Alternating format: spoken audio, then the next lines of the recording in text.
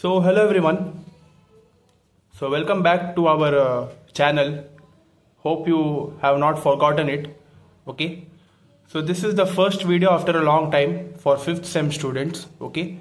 Meanwhile, before starting with our classes, I want to inform you one important update about the 3rd sem videos. Okay. So now I am having the audience of 5th sem. Okay. That is, the 5th sem students are mostly about 70 to 80% of the viewers are from 5th sem only. So my humble request to you all is that we have already uploaded the 3rd sem videos, okay, and those who are your relative or those who are studying in 3rd sem, okay, those who are a relative of you, or they want any material regarding their 3rd sem engineering studies for maths and for all other subjects, it is available in our channel. So my humble request to you all is, who and all are watching this video and who and all are the 5th sem students, okay, you can share this channel and make them helpful about this channel, that we are having this channel called VTU Academy, okay, and especially for maths we have created in brief playlist, and all the module wise all the concepts we have explained it in detail. So before starting this video, I would like to tell you all the 5th sem students that please share this channel with all your juniors, all the 3rd sem students, those who are your relatives or those who you know the most, okay. So this channel would be helpful for them, okay. So yeah, now let's get started with the 5th sem, okay. 5th sem, this is one subject, okay, that is BEC503 subject code. The subject is digital communication, okay. So this is the subject, and this is the first video of this digital communication, and my humble request to you all is please, okay, please don't skip this video and watch till end, because I'm going to give brief explanation about some of the concepts, okay. So let's start with the first concept of this digital communication, that is Hilbert transform, okay. This is the first concept, Hilbert transform. Before knowing Hilbert transform, you need to be knowing some of the few terms which you have already studied. That is, you need to recall, that is Fourier transform. So what is Fourier transform? In 3rd sem, as I mentioned, 3rd sem, we have studied this Fourier transform in 3rd sem in detail. That was in the subject maths. Now we are studying this with respect to digital communication, okay. So before going to this Fourier transform, I would like to tell you something about digital communication, this subject only in brief. What is this digital communication, okay, where it is used, how it is utilized. So in 4th sem, we have studied one subject called as principles of communication, right, okay. That we have studied with respect to analog signals. Here we are studying with respect to digital system, okay. That is how the analog signals will act when it is converted into digital mode, okay. That is, you know that digital means zeros and ones, binary forms, okay.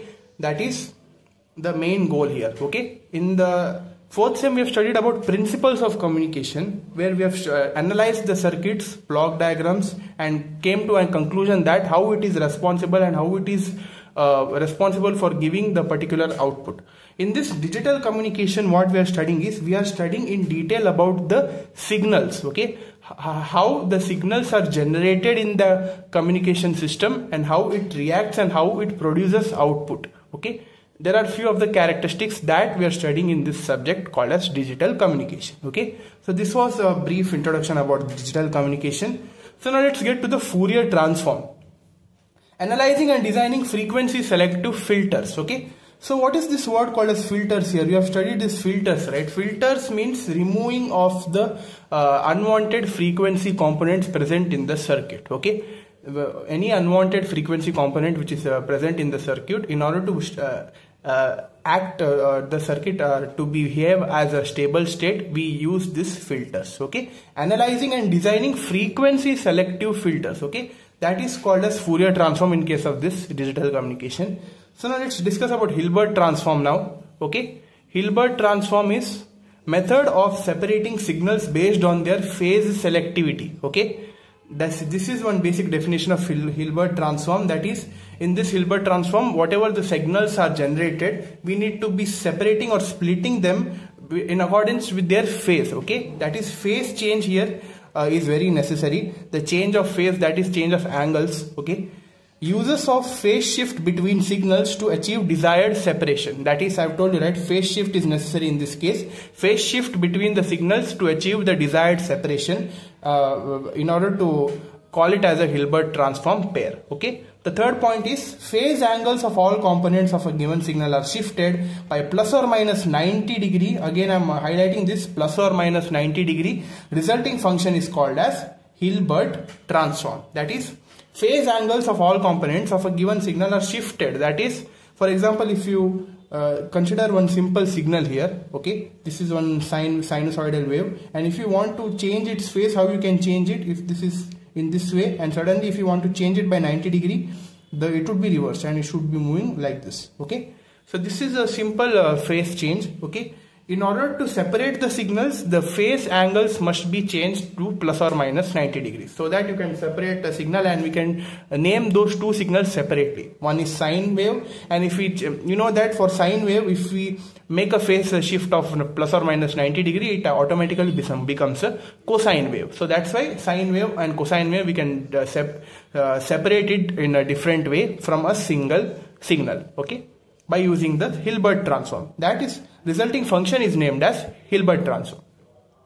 Hilbert transform of g of t is denoted by g cap of t. Okay, this is the denotation of what in this way the Hilbert transform is denoted, g cap of t, i.e. g cap of t is equal to, this is the formula. Okay, this formula is very important because in this few sessions we are going to discuss only the theory part, and togetherly we are going to solve all the different kinds of problems here. Okay, there are problems here in this subject, very few problems, as I've told you, right? This semester only 2 subjects are there which is problematic based. One is digital communication and one is digital signal processing. Okay, that is a very complicated subject, very easy subject, but the problems, problematic subject only, but the problems, it takes a lot of time. Okay, that I would be doing a separate video on that as well. So yeah, we are discussing about Hilbert transform, right? Hilbert transform is given as g cap of t is equal to 1 by pi integration from minus infinity to infinity g of tau divided by t minus tau d tau, where this tau or torque is called as the torque produced by the rotational motion. Okay, that is, whenever the phase shift is taken place plus or minus 90 degree, the torque is produced. Okay, whenever the phase shift will take place, and this torque is responsible for the phase reversal or the separation of the signals. Okay, this indicates this Hilbert transform torque. Okay, now inverse Hilbert transform. Inverse Hilbert transform is g cap of t is taken again as g of t. Inverse Hilbert transform is represented as g of t is equal to minus 1 by pi integration from minus infinity to infinity g cap of t divided by t minus tau d tau. Okay, this is about Hilbert transform in detail. I've told you. Once again, I'm going to recall what is Hilbert transform. Okay, it is named as a quadrature filter. Okay, it is basically a filter circuit method of separating signals based on their phase selectivity. One particular signal would be given. If you want to split that signal or separate the signal using that particular signal, the phase selectivity is very important. Phase shift between signals to achieve the desired separation is going to take place here. Okay, normally it is plus or minus 90 degree. I gave you one example, that is, if you take one sine wave and we do plus or minus 90 degree phase shift, it would be converted into the cosine wave. So that sine wave and cosine wave from a single signal would be separated. Okay, that is one simple example of this Hilbert transform, and this is the formula for Hilbert transform as well as inverse Hilbert transform. Okay, so please pause the video and make a note of this. Okay, because we are not going to provide notes now. Okay, so please pause the video and make a note. Okay, so now let's discuss some more few of the concepts. So now let's discuss about Hilbert transform pairs. Okay, this table is very important here. So this table you should make a note of it, and some of the Hilbert transform pairs have noted it down here for you guys. One by one I'm going to read it out, because these Hilbert transform pairs, we are going to use these in many kinds of problems, and how it is used, and how it is used for separation of the signals, and how it is represented using these notations, how the signals are represented. Okay, yeah. So first Hilbert transform pair is m of t cos 2 pi fct. In place of 2 pi fc, we can you know that you can also write it as omega c, since omega is equal to 2 pi f. Okay, this is if we want to pair it, the Hilbert transform pair, it is given as m of t sin 2 pi fct. Similarly, m of t into sin 2 pi fct is represented as minus m of t cos 2 pi fct. This is the second Hilbert transform pair. Third is cos 2 pi fct is represented as sin 2 pi fct. Sin 2 pi fct is represented as cos 2 pi fct. Sin t by t is given as 1 minus cos t by t. RECT of t, that is RECT stands for rectangle. Okay, rectangular wave, that is RECT of t is given as 1 by pi logarithm of in the modulus symbol, that is whatever the logarithm term is, that it should be positive only, so that's why we are mentioning this magnitude or modulus symbol. T minus half divided by t plus half. Tau of t, this is an impulse function. Okay, please, if you want recall this, we have studied this in network analysis.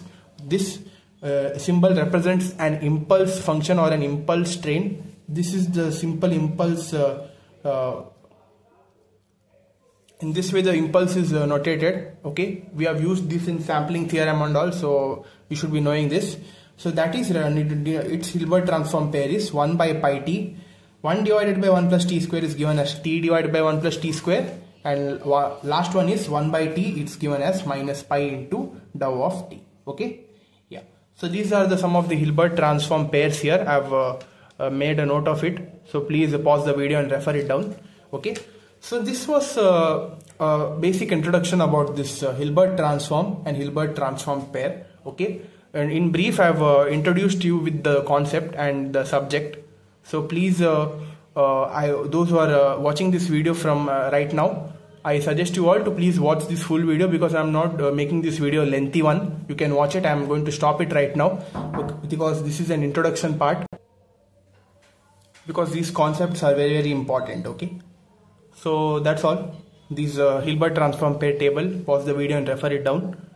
And from this video, from this session onwards, I am going to do continuously I'm going to provide the videos continuously of digital communication. Side by side also I'm going to provide you the videos of digital signal processing, DSP. Okay, that subject is very important, problematic subject, very interesting subject, and you can easily pass it if you listen to my sessions very, very carefully without skipping. Okay, what and all I teach, what and all it is taught for me, that only I'm trying to present it to you all in a beautiful manner by making these notes and all. So please, we should be encouraging our channel, and it should be motivating us to provide these more kind of contents. So that's all for this session. Like, share, subscribe guys, and we will see you in the next session with the continuation of this digital communication with some more concepts. Okay, so that's all. Please like, share, subscribe guys.